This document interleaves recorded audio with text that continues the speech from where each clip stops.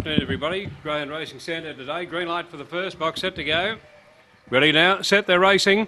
Out the back in the race there would have been a Keener Blitz and away fast there. Wonder Doug found the front early. Over Dr. Shanice getting around the outside. There came the favourite, He Shall Fred. They were followed over on the inside then by Triumph. Then came Nick Bale drifting back, followed then by a Keener Blitz out to the tail of the field there with Dr. Condor. Coming up the back straight on He Shall Fred, the leader. It's 4 lengths out in front over Wonder Doug, and they were followed by Triumph. Then came Dr. Shanice and Captain Risky in the straight though. He Shall Fred, the first favourites home. It'll win 3.5 lengths to Wonder Doug, and third Triumph, a gap away Dr. Shanice. They were followed next then by Dr. Condor the outside. Captain Risky followed by a Keener Blitz, and one of the last Nick Bale.